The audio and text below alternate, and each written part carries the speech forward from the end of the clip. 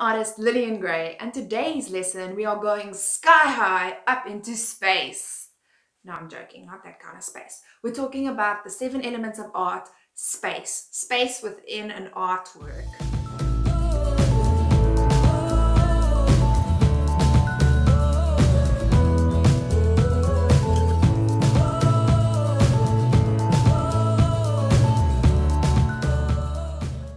Space is one of the 7 elements of art, along with line, value, texture, color, shape, and form. Space is the area in which an artwork is organized. Space is always a part of an artwork, but sometimes in multiple ways. When people refer to space in an artwork, they could be referring to various aspects of the artwork, such as the actual place the artwork is exhibited or created, or the negative and positive space of the artwork. So enjoy this video as I explain the various aspects of space in art. Site-specific art is artwork created to exist in a certain place. Typically, the artist takes the location into account while planning and creating the artwork. For this type of art, it's impossible to isolate the work from its surrounding environment. These can include sculpture, graffiti, installations, and land art.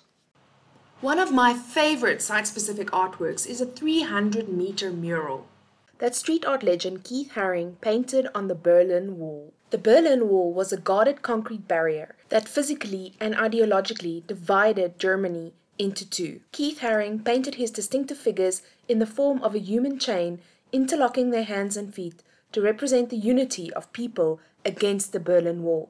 He did so using the colors of the German flag. The creation and process of this artwork brought a lot of attention to that specific place and space in history. This is similar to Banksy that created a series of artworks in Palestine's Gaza Strip. In 2011, there was an uproar when the artworks were literally cut out of the stone walls and removed from Palestine area to be exhibited in galleries. Banksy fans argued that the works was created for the Palestinian people. Out of context, it does not have the same humor and significance. There are 2 types of space, positive space and negative space. The actual object is the positive space, and the area around the object is the negative space. Sometimes artists intentionally try to blur the boundaries between positive and negative space. Dutch artist MC Escher often plays with positive and negative space in his art, creating interesting optical illusions. He also often toys with our perception of depth to create interesting visual puzzles. The surrealist painter Salvador Dali also loved to play with positive and negative space in his artwork. This is a beautiful painting of his true love, Gala. Understanding positive and negative space is also very important when artists do printmaking. Printmaking are techniques such as lino cut, where artists have to cut away the negative space to get a positive print. In sculpture and other 3-dimensional artworks, we call it open or closed spaces. Open spaces are empty and closed spaces contains physical structure. Then there is also white space. In design and art, we often talk about white space, but white space isn't always white. It is a design term. This is the empty space in a composition to create breathing space or focus in an artwork. The area you do not fill in your artwork or design can be a key element in your art.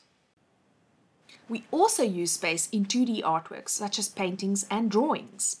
As artists, we often taking a 3D object and portraying it in a 2D space, so we need to create an illusion of depth. Many 2-dimensional artworks create the illusion of a 3-dimensional space by using some very specific techniques. Artists often combine these techniques in various ways to create depth in their artwork. These techniques include size, where we scale objects with a smaller object being further away from the eye. Here we can see Japanese artist Hokusai's artwork on how he uses size to create depth, with the smaller boats being in the background and the bigger boats in the foreground. Another technique artists use to create depth is overlapping, when we put one object behind another to show that the one is further away and the other one closer to the eye. Collage artist Marcela Monreal creates amazing depth by overlapping various layers of his portraits. Another technique artists often use is placement, where we place objects on the plane. When we move further towards the horizontal line, we create an idea of depth. Another technique artists use is detail. By giving the object that's closest to the eye more detail than others that are further away, creates a sense of depth. Here, hyperrealist artist Jason de Graaf uses this technique by blurring objects in the background and painting the objects in the foreground with extreme detail. Artists can also use color and value to create a sense of depth.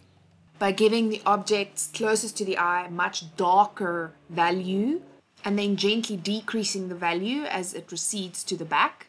Here we can see South African artist Pierneef using this technique to create depth and a sense of space. Artists often create the illusion of space through perspective drawings. In art, we get 1-point perspective, 2-point perspective, and 3-point perspective, where we create linear perspective with vanishing points and horizontal lines.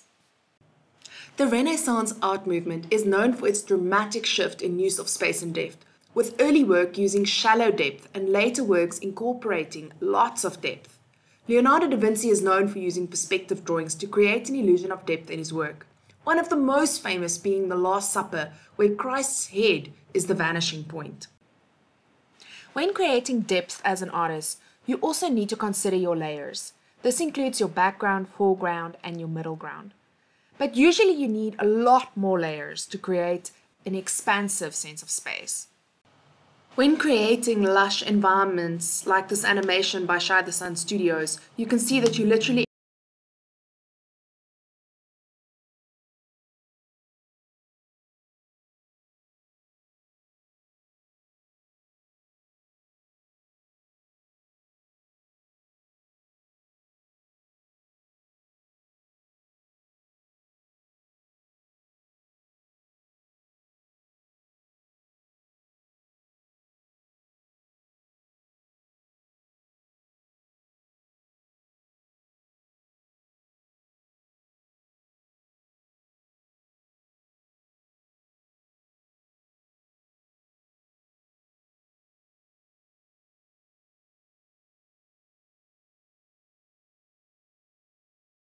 dense space, where we have a very little white space, open space, lots of breathing space in an artwork, cluttered space, can create a feeling of being trapped or overwhelmed, symmetrical space, creating a feeling of balance, shallow space, that has very little depth,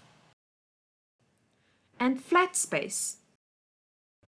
Next time you visit a gallery and you are looking at a painting, photograph, or sculpture, how would you describe the way artists approach space?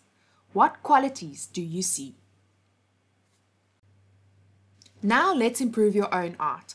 How can you create a better sense of depth in your artwork?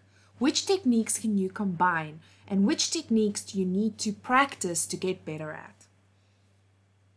I hope you guys are blown away and you now know how to create depth or the illusion of depth in your artworks.